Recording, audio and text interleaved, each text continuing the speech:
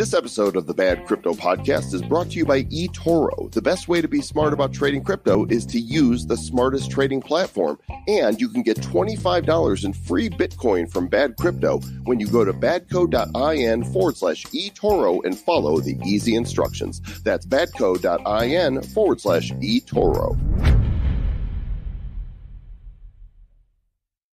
We started this journey because the blockchain and crypto world fascinates us. And we knew that by doing so, we'd have the opportunity to speak to some fascinating people. Well, that is exactly what's happened. But nothing prepared us for the incredible conversation we were about to have with Professor Samson Williams. What started as a casual meeting at an event in Philadelphia led to a mind-blowing discussion that goes down a number of rabbit holes. In fact, we'll tell you up front that this conversation was so epic that we've already invited Samson to come back and share more of his thoughts. Yeah, it's that good. So prepare to be fascinated. It's like sitting down at the movie theater with a fresh bucket of hot buttered popcorn, but without the greasy mess and 10 previews of coming attractions. This is a fascinating crypto conversation with Professor Samson Williams on episode number 323 of the Bad Crypto Podcast. 5, 4, 3, 2, 1, 0, ignition. Who's bad?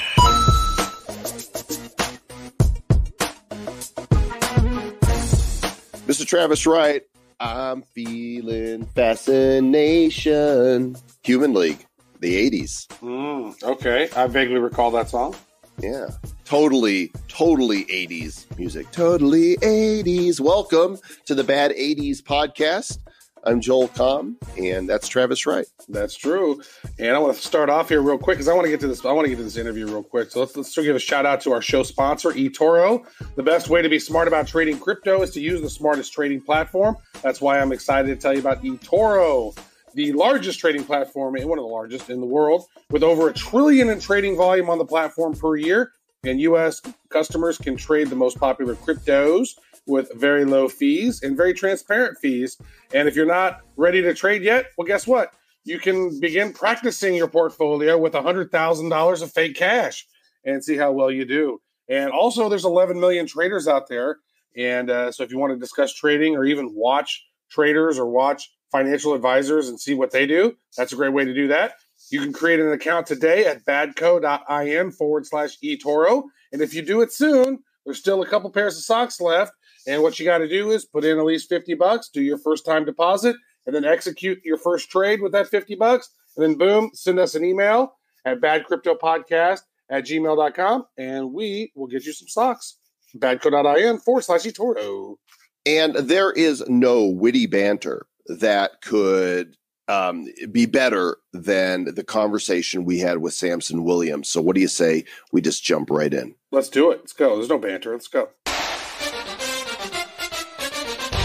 Just a short time ago, I was at a conference, and there was a gentleman walking around that had a bunch of people gathering around him and asking questions. And I thought to myself, this is the most interesting person in the room, and we need to get him on the show.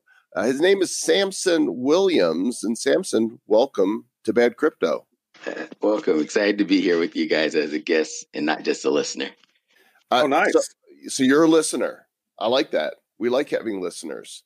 Yeah, I think I might be your only listener secretly, but we assign our students to listen to your podcast too for a couple of things. In particular, I'm just give a shout out to Dimitri Bodrin. What about fake crypto exchange volume? You guys have? Oh, yeah, Dimitri Buterin. Yeah. Buterin, the CEO of Hackin.io. So that was actually super helpful on so many levels. So you guys are doing, I call it the Lord's work, educating folks. So thank you for that. Oh, amen, great. Brother. Amen. Yeah, that's great. And actually, if you have them listen to badco.in/basics, that's a playlist that we put together of 10 of the foundational episodes to really teach people about blockchain, Bitcoin, mining, keeping their stuff secure. So that's really a really good link to have people listen to. That's badco.in.basics. forward slash. Yeah, basics. basics. Okay. Yeah, go down there, /basics. And that goes for all of y'all out there as well.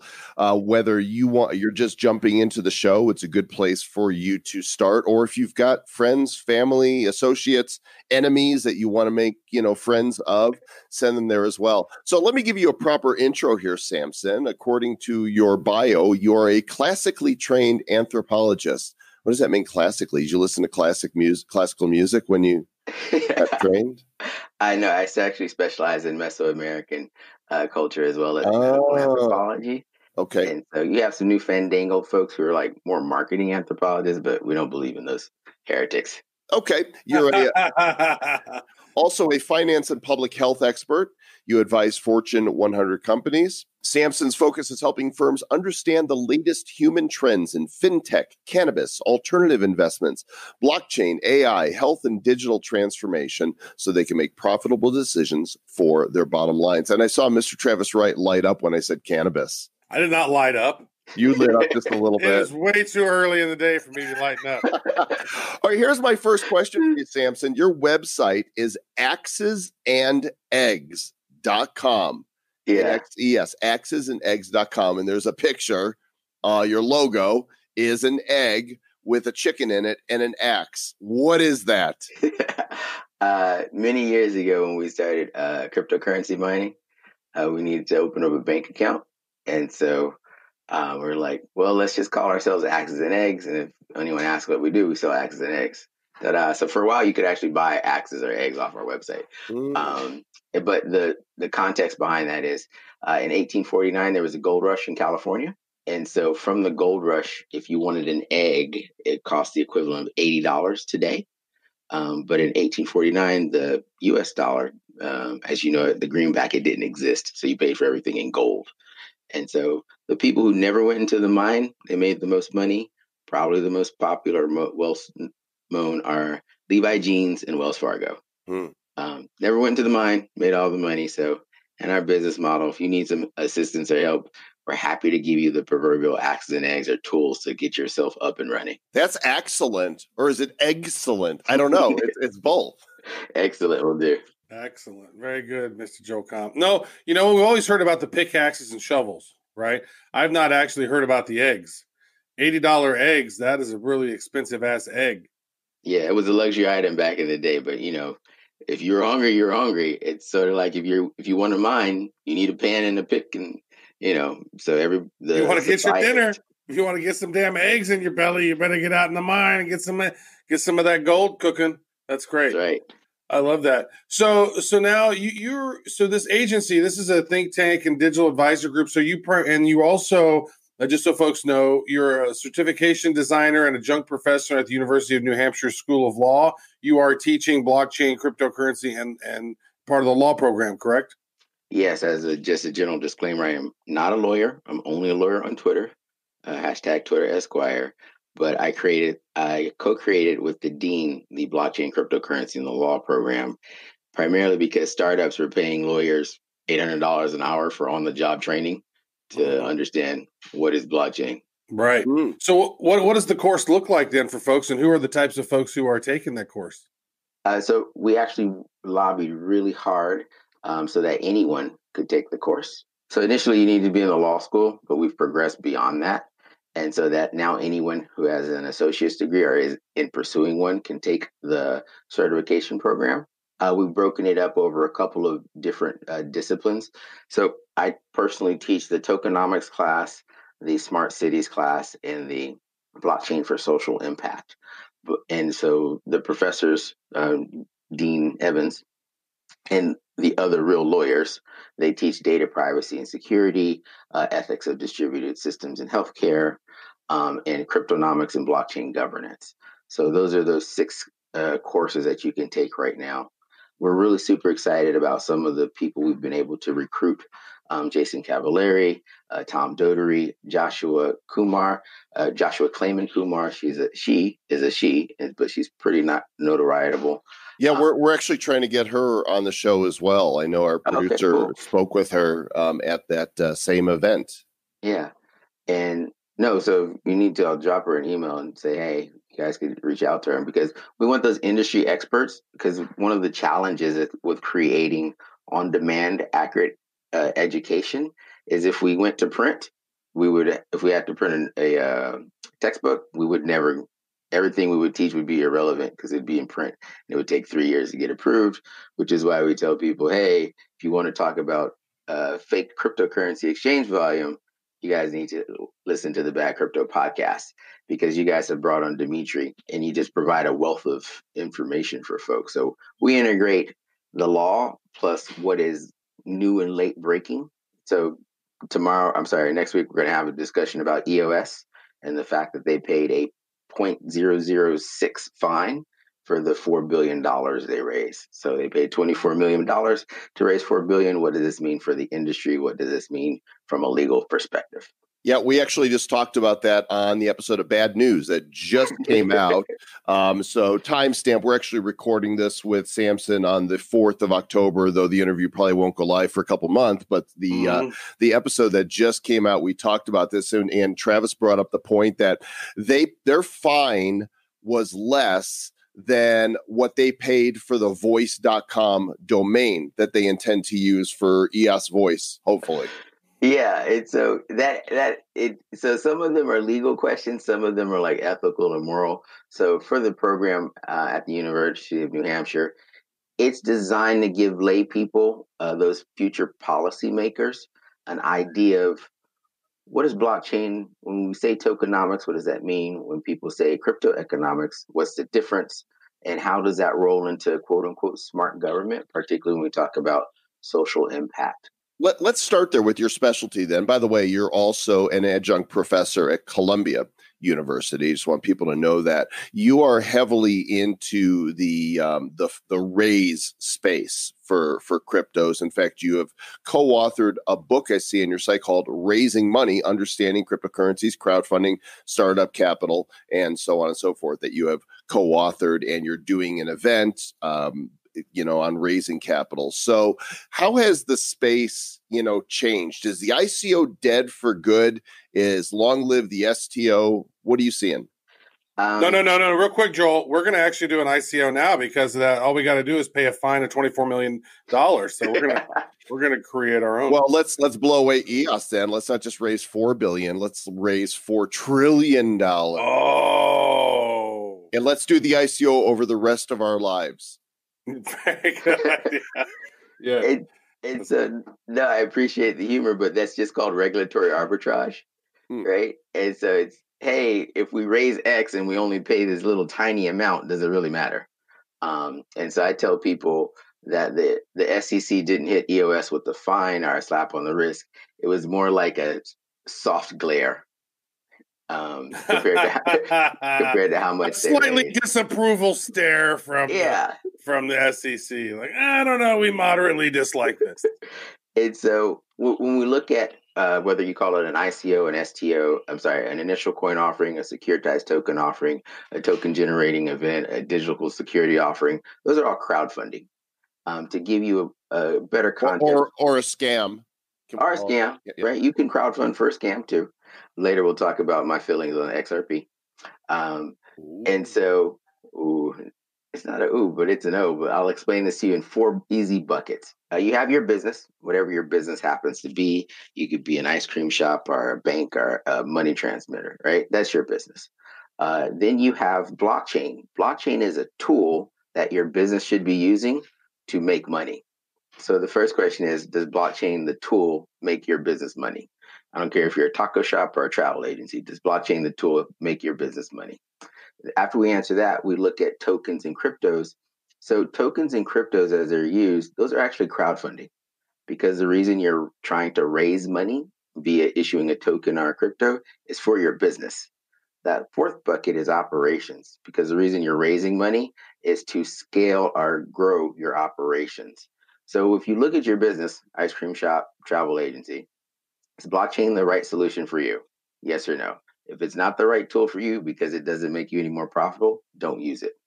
If you say, hey, we're going to issue a token or a crypto for our business, your business is a taco shop or a travel agent, okay, that's crowdfunding. You're literally seeking to raise money to either scale your operations or grow your operations. And so when you look at it from that perspective, the need for startup capital for business funding isn't going anywhere. What you call it, again, when you file your information with the SEC, you can call it a securitized token offering. But I always like to ask, where did this concept of a token offering even come from? Because it's a misnomer. There's no such thing as a token offering. It just never existed. It's a marketing term. You can't securitize a token offering any more than you can securitize a gummy bear offering. But you can call it whatever you like after you fill out your Form C or your private placement memorandum for your Reg Ds. Call it whatever you like, knock yourself out. You will hit a moment where, much like Block One, they spent $2 million on their Reg A paperwork to raise I think they've raised 23 million so far. You could call it whatever you want, but you're going to pay a premium so that your regulator understands, here's what we're actually trying to issue. So in general, I think that crowdfunding is going to take off. However, when we say STOs, ICOs, we're going to evolve into just calling them digital securities, or digital assets. And so whatever your digital asset is, you're going to need to raise money for it. So let me ask you this, Samson, about, sort of how the tokens, whenever, if we bought a bunch of tokens in the EOS, sort of, their ICO, we don't own any of Block One, right? We don't have any equity within Block One at all. Now, it seems, though, as we move forward, as you just mentioned, digital assets and how this is going to be moving. So when are we going to start seeing more of a merger between equity plus tokens? So like I own X amount of tokens of this, that translates into 0.0 whatever percentage of the company. Is that coming, and how far until you see that becomes the norm? This is where things get really boring because that already exists. And so don't be too boring, Samson. Like, yeah. If you're going to say boring stuff, say it with a funny voice so we'll pay attention. Fair enough. I hate to break it to you, but when folks say tokens, they really mean coupons. Right? You guys are like the modern day coupon clippers when you're issuing tokens. But to your point, EOS token holders, they didn't get shares of Block One. They don't own any equity in the business. So it's like XRP, right? What are you doing with your Ripple? Nothing. You don't own part of Ripple. You have XRP. That's a digital gummy bear. You can't see it, touch it, smell it, lick it, or nothing. What's the value? I don't know. It's sort of like secondhand toilet paper. You bought it, and I don't even know why. And so when you look at the future of crowdfunding, of raising money, don't care what you call it, you're raising money. It's why we have a class called Raising Money. You're going to look at people who are like, hey, I want to own a piece of the actual company. I'm thinking Shark Tank. I'm thinking Dragon's Den if you're in the UK. I want to own a piece of the actual company, not just the digital thingamajiggy, that digital gummy bear you issue. And that's a big differentiator, particularly when if you happen to be excited about the cannabis space or any emerging business. You don't want to own their token that does what exactly? Their coupon. You want to own a piece of the business. And so that's where the future of raising money, crowdfunding is going. Does that mean that you see all the altcoins, the utility tokens going away? So yeah. And pile on to XRP after that. I want to hear what your thoughts are. And so if you have a utility token, if you can't use it today, that's not a utility token. You're holding a digital gummy bear. Where can you use it? But your dentist won't hate you for it. That's true. That is very true. And so I can see where the dentists like altcoins or shitcoins, because if you're brushing your teeth with shitcoins, good luck on that. But for yourself and your hard-earned money, you actually want to own a piece of the action beyond the poker chips. And so when you look at Ripple is like, hey, let's sell some people XRP, but they can't do anything with it. Because if you're not part of the banking, that ecosystem of banks, you're not doing cross-border settlements. How do you use XRP? You literally just funded Ripple so they could go be Western Union 2.0. And right. So when we talk about cryptocurrencies and altcoins, that's all a customer service battle. And so every altcoin wants to be, the precious, wants to be the only coin that anyone is using. If you have that mass adoption, I tell all of the startups that we work with, everyone is looking for their Silk Road. What's your Silk Road? So if we go back in Bitcoin mythology, Silk Road wanted to sell stuff to people anonymously. They found Bitcoin. That solved a problem. And as a result, Silk Road took off, Bitcoin took off. Why? Problem solution. So if you have a crypto nowadays, an altcoin, where's your Silk Road? If you don't have a Silk Road, if you don't have that point of mass adoption that helps carry you, you're going to be stuck like Bitcoin. Bitcoin is an 11-year open source experiment in possibilities. Most cryptos, altcoins, they don't have the communities to support them for an 11-year burn. And so that's where we're at with cryptos in general. Can you say that again? Bitcoin is an 11-year experiment. Bitcoin is an 11-year open source experiment in possibilities and awesomeness. And so your other cryptocurrencies, they don't have a community that will support them for a decade without seeing anything, except Doge. And I love Dogecoin because it's just ridiculous. Wait, I mean, if you love Dogecoin, you should be totally enamored with Badcoin, right? Are your students mining Badcoin yet? No, they're not mining Badcoin, but we'll set that up so we can specifically do that. We do teach them how to. Most of these folks are lawyers or in policy positions. So literally, one of the assignments is setting up a wallet, which sounds crazy, but remember, outside of this little bubble that this little Bitcoin cryptocurrency bubble, setting up a wallet is a big deal for you if you've never done it before. Yeah, that's great. Let me ask you this then, because you talk a little bit about this, about why the CFTC is more important than the SEC to the future of cryptos. And I want to know your thoughts on that. I know our audience will like that as well. Yeah. So this past summer, as Joel mentioned, I also teach at Columbia University. So we coordinated a field trip to the CFTC, or the Commodities and Future Trade Commission. The Commodity and Future Trade Commission, they manage $70 trillion in commodities. The SEC does 100th of that. And so when you look at cryptos, when they're going to raise money, those are securities. Why? Because that business thing, you're raising money for it. So that falls underneath the SEC. So you're going to be underneath the SEC's purview for 6 months to 2 years, depending on how long it takes you to raise your money. After you've raised your money, congratulations. Now you're a business, you're EOS. The thing that you're going to actually create, that token you're going to create, in 90% of the cases, they act just like futures contracts. And the other 10% is their derivatives. And so if you're creating a futures contract or a derivative, but you don't know what those are, you don't know that your work product, your application, falls underneath the governance of the CFTC. And those are different rules completely. So lots of folks are going to find this out, and I hope they have super deep pockets. I think Kik is going through its problem. KIK is going through its problem. They've already in it for $10 million in legal fees. They've raised another $5 million to combat the legal fees. So lots of people are discovering the depth of the river with both feet, and that's always tough. Yeah, it's really interesting. I'm really super curious to see where this is going to head. What about the IRS treatment, right? Because CFTC says one thing, SEC says another. Meanwhile, we're waiting on guidance from the IRS because right now they're calling it property. Yeah, so it really depends on where you're at. So for everyone's like, oh, I'm in Denver. Denver, love Colorado. Yeah. $1.2 billion in cannabis taxes, but we'll talk about that later. That was in 2018. And so whether you're in Denver or Ohio or Arizona, everyone is treating it slightly different. The states are welcome to do whatever the states want to do. At the federal level, the IRS treats it as a property. And so there's so much gray area that entrepreneurs and startups it's literally like walking through a regulatory minefield because there aren't defined rules of the road.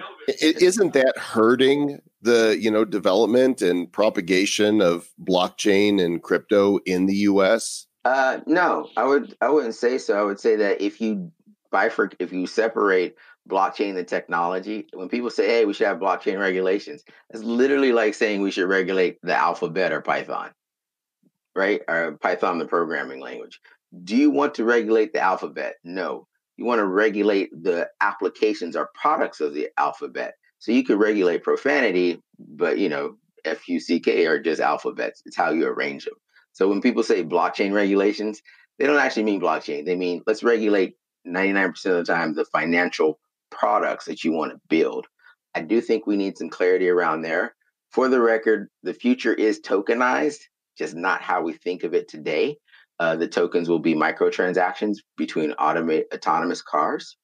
And so there is some gray area, but I think if you're looking at the technology versus raising money, the rules of the road for raising money are clearly defined. What you can do with the technology, that is where entrepreneurs and startups are discovering.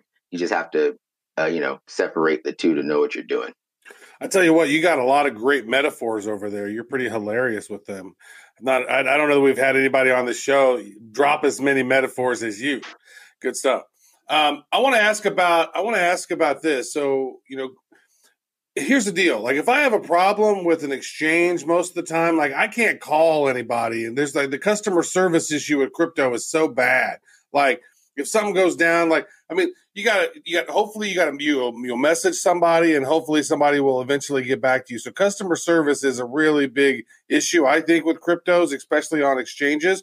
And you seem to think that the cell phone companies are going to win this customer service battle within cryptos. Why is that? The cell phone companies are going to win because you can't see my hands since we're on the radio. But if you're holding a phone that 5 by 3.5 inches, they own that real estate. They own 90% of your attention. And so where cryptocurrencies are failing is they have no mass adoption. And so where cell phone companies are just doing a bang up job, once you get out of the state, I spent about half my year in the Middle East, North Africa area, primarily in Dubai. You can use M-Pesa, which is initially out of Kenya. So M-Pesa does around 32% of the GDP of Kenya. And it's a mobile money application. Doesn't involve cryptos. It doesn't even remember the phones, the Nokias, the indestructible Nokias from back in the day that you could play Snake on. You can use M-Pesa on those. You don't need a smartphone. Then M-Pesa is one thing. WeChat is another payment application, not cryptos, just regular RMB yuan from China. And so last year they did $17 trillion worth of transactions. So we always talk about how we're going to bank the unbanked. It's not that they're unbanked. They just don't use your bank. They use their cell phone. This has all been proven across the world. They're like, oh, but they can't read. They can use a cell phone. Mm-hmm. And so when people say we're going to bank the unbanked, they're just not your customers because you've never bothered to go down to that price point to say, how do we make it sticky, convenient, and easy for someone to send and receive value? This is where the cell phone companies come in because the cell phone companies, banking is not their business. They just add it on as as gravy. And so when you look at, even though I despise Libra as like a premise overall, when you look at Facebook, if they were allowed to roll out Libra via WhatsApp, Instant Messenger, and Messenger, it's going to be rolled out on your cell phone. And so in that instance, all of these other crypto thingamajiggies are just going away. They'll be vaporware because whoever owns this little bit of real estate, those 5 by 2.5 inches, they own your customer's attention. And this is where the cell phone companies, the moment Apple decides to get out of the credit card business and into the value exchange business, you're done. Yeah, and I wonder, so let's go down that rabbit hole. Let's talk about your disdain for Libra and why that is. And when do you think Apple Pay is going to be crypto ready? Apple Pay could be crypto ready tomorrow. Right, not could it. When do you think they're going to pull the trigger on that? You got to look at their business model. Does it behoove them to switch to crypto?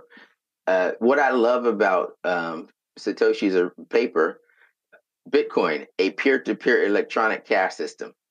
So it doesn't say a peer-to-exchange, a peer-to-custodian, a peer-to-Binance, a peer-to-EOS. It just says Bitcoin, a peer-to-peer electronic cash system. And so when you look at a cell phone company like Apple, or Apple does a lot of things, not just cell phones. When you look at Apple, they're really not in the banking business. They're really not in the value exchange business. They're in how do we make our customers not leave? Because now they're calculating what is the lifetime value of a user. And so by enabling them to do money, to send value or money, whether it's fiat or crypto, that's what makes them actual money, realized money. So will they use crypto? Probably not. Why? It doesn't increase their bottom line because they're fully entrenched in the fiat space. And this is where it becomes a customer service battle. Because the human's like, who makes sending value easier? Tron, EOS, Corda, Ethereum, ArtBytes, Digibytes, who makes that easier? And then if Apple has put it on your phone or your wristwatch, Apple's going to be dominating. Yeah, that's just what it comes. It's customer service battle. Yeah, there's a wrench in that, though. Today, there was an article on CNET that says Tim Cook gives a hard no on Apple cryptocurrency. He thinks that he believes deeply that currency must remain in the hands of states. He said this: I am not comfortable with the idea that a private group creates a competing currency. He was talking about Libra. And he goes, money, like defense, must remain in the hands of states. We elect our representatives to assume government responsibilities. Companies are not elected. They do not have to go on this ground. So while I think that's interesting, think about this, though. You know, Apple does have Apple Pay. They do have their credit card thing. However, their biggest economy in a lot of ways is their gift card economy. Right? Yeah. Because people are buying their gift card. That's really like a utility token in a lot of other people's ecosystems, right? In a lot of ways, because you have to buy these cash credits to be able to buy these apps on the Apple ecosystem. So I find that interesting that, you know, they've launched their own branded credit card, but dude, this isn't credit card time. Credit card time was 10 years ago. Now it's digital asset time. I really don't know what they're thinking. It's still usury time for them, though, because the interest rate is ridiculous. Yeah. So remember, you got to think about what is in their bottom line interest. And so when you're talking about, everyone's always so excited about, you know, mass adoption, the incumbents, they're not going to roll over and give you their customers, because how am I supposed to extract value from a customer if I let you steal them?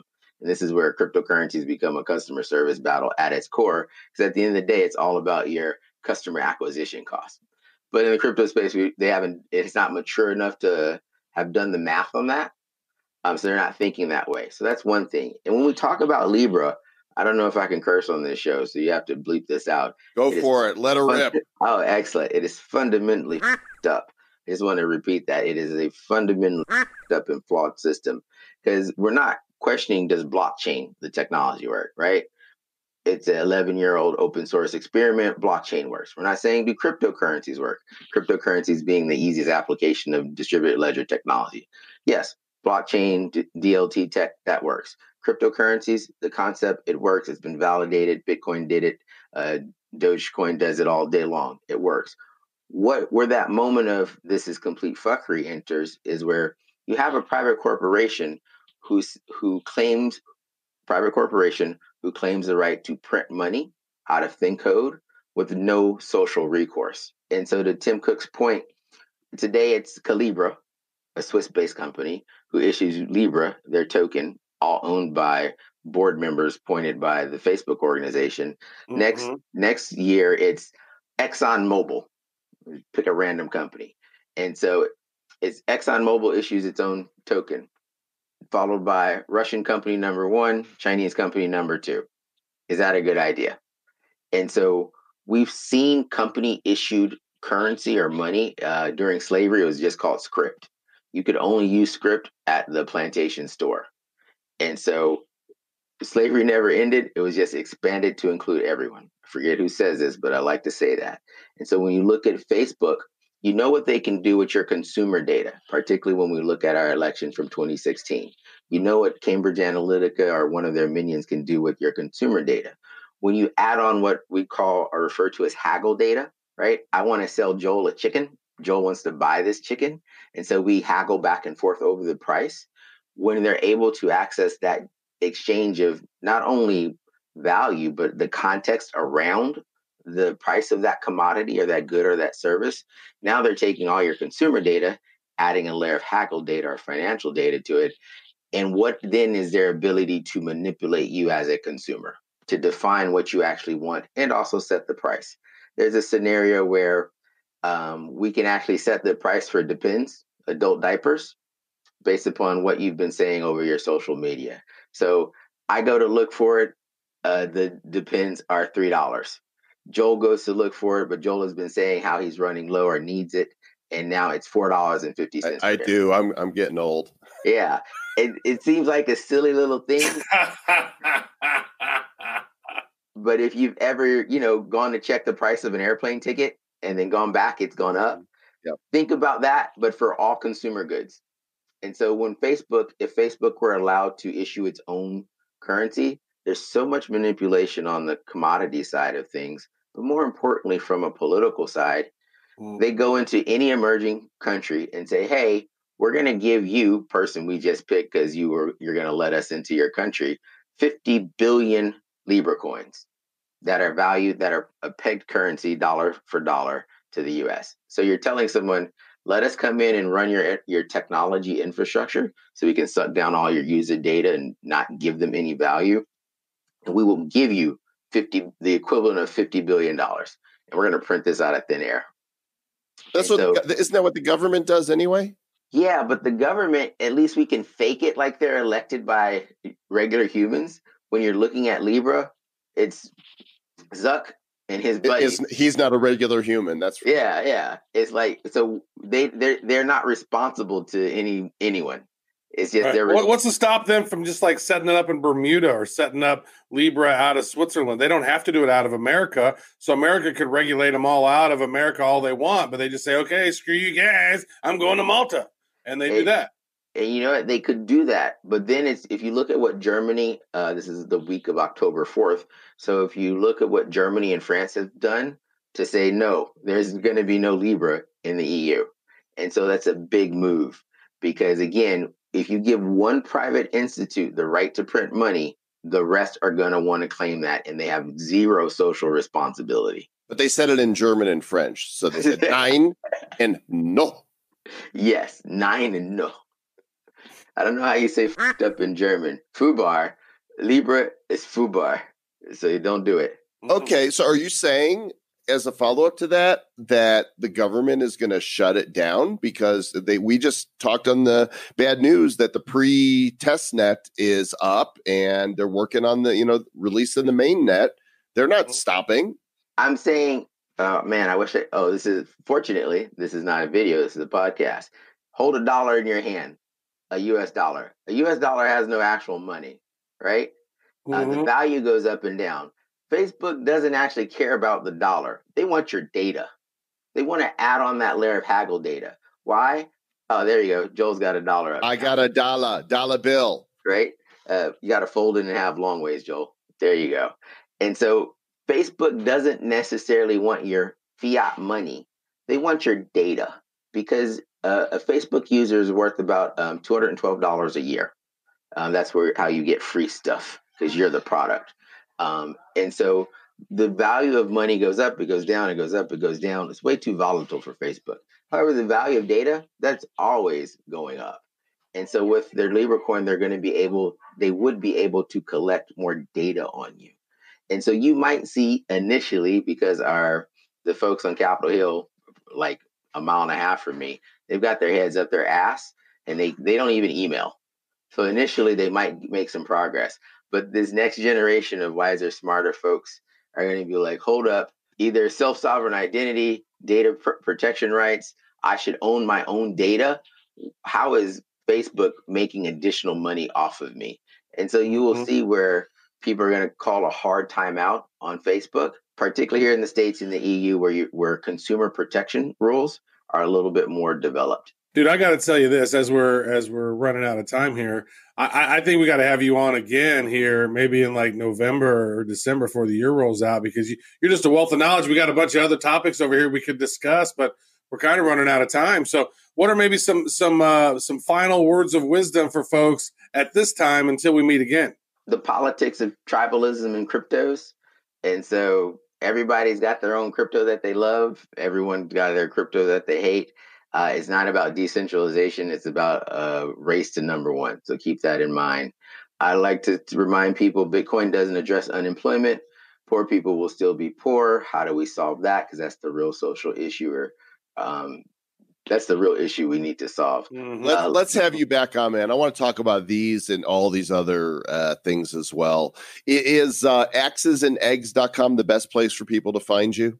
Yeah. www.axesandeggs.com will get the other thing fixed that you mentioned. And that's it. And so Bitcoin is the Model T of DLTs. Let's also talk about that too the next time. It's also the BLT of DLTs. Well, I've always thought that it might be the MySpace of crypto, right? Or the Friendster. It's like that first one that's kind of getting us going. Yeah. But is it going to be the one that takes us over the finish line down the road?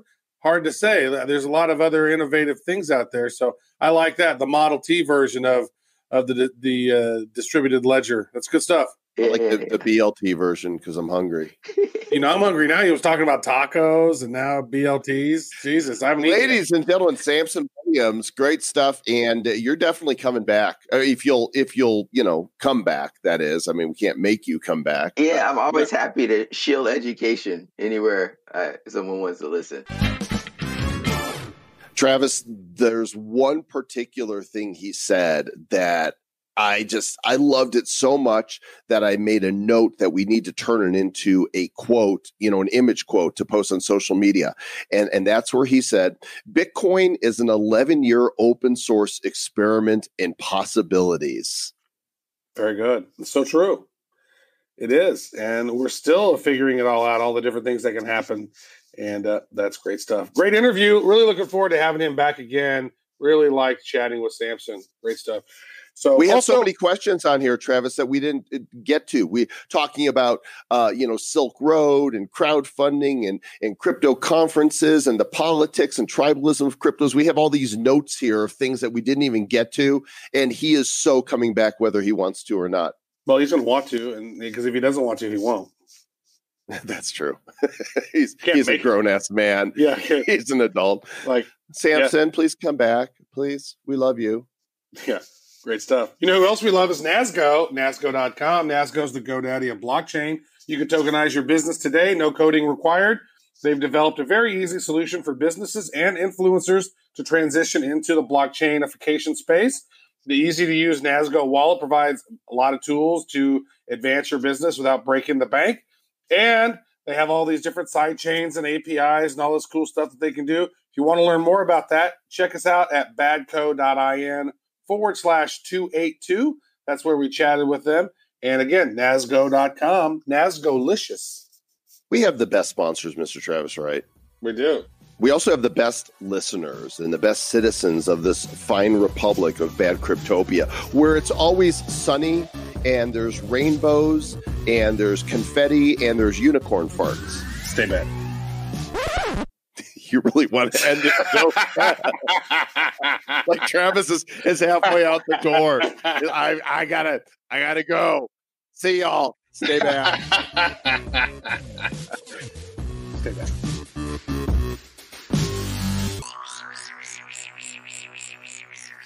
Who's bad? The Bad Crypto Podcast is a production of Bad Crypto LLC. The content of the show, the videos, and the website is provided for educational, informational, and entertainment purposes only. It's not intended to be and does not constitute financial, investment, or trading advice of any kind. You shouldn't make any decisions as to finances, investing, trading, or anything else based on this information without undertaking independent due diligence and consultation with a professional financial advisor.